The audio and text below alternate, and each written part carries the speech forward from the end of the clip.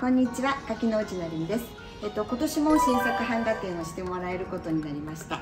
東京が11月17日から20日まで、大阪が12月2日から12月4日です。ぜひ皆さんいらしてください。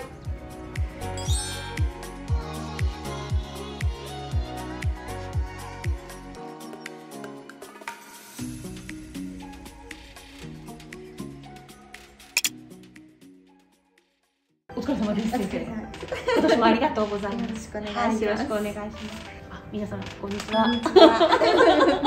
さっき先生もご挨拶してくださったんですけども、新作版画展、もはや恒例と言わせていただいていいのかなと思うんですけど、東京の方が11月で、大阪の方が12月なんですけどね、今年も新作を描いていただいた。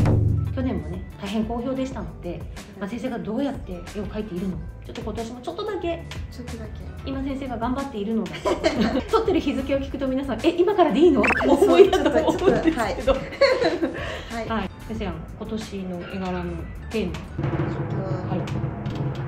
テレビミューのお衣装を描く。すごい分かりやすいような、分かりにくいような。テレビミューちゃん、皆さんご記憶にありますでしょうか。夜中にやってました。やってた、深夜にこっそり。アートコレクションハウスで版画を作っていただくときは、先生漫画家さんでもいらっしゃるということで、漫画の方のみゆちゃんとかゆうちゃんとか、場合によってはお嬢様とか、そうです、書いていただいてたんですけど、今回はですね、会場に来ていただくと理由がわかるんですね。はい。ちらっと今年はこんな感じで行くんだぜ的なのを見て、上げていただいてもいいですか。じゃあ今どうかな、編集でモザイクかかったりするのかな、見せないぜみたいな意地悪をされてるのかわからないです、全然。そう、テレビミューの時のお衣装です。懐かしい方、初めて見る方、アーティストの版画でも1回しか描いてないんですよね。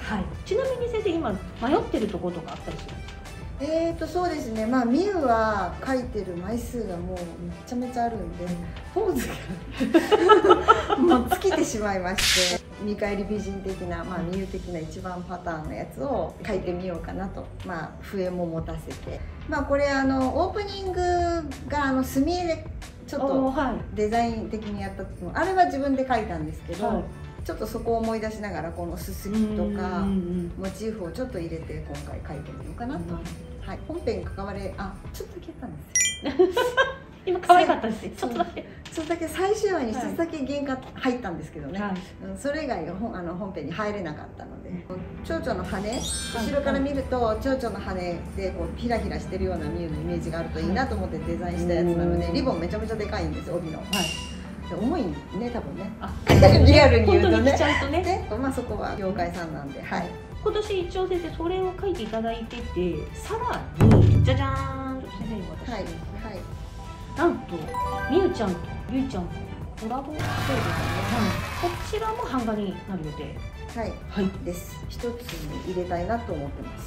べったり一緒じゃないんですけれども、一個の額には入りますので、植物一緒に入れ込んだんですけど、絵としてバランス取りたかったので、できればこう鶴がこう這うようなものを探してたんですけど、スズランは乙女の涙とか言われているので、涙っていうところでなんとなくゆいとちょっと合う感じがあったんで、これはスズランを入れて、こちらはほおずきなんですけど、うちのアシさんが言うにはほおずきっておにぎとか言われる別名があるくらい、ちょうど中ね破れると中たまたまがあったりとかして、なんかちょっとミユのこうポッとしていつも持ってる炎とかとずっと似てるなって思ってたんですって言うから、それいいかもっていうので、まだラフ段階なので色合い的にどんな感じになっていくかわかんないんですけど、じゃあ今年はそこら辺も見どころとして、そうですね、今年のテーマはテレビ、アニメ、衣装だよと。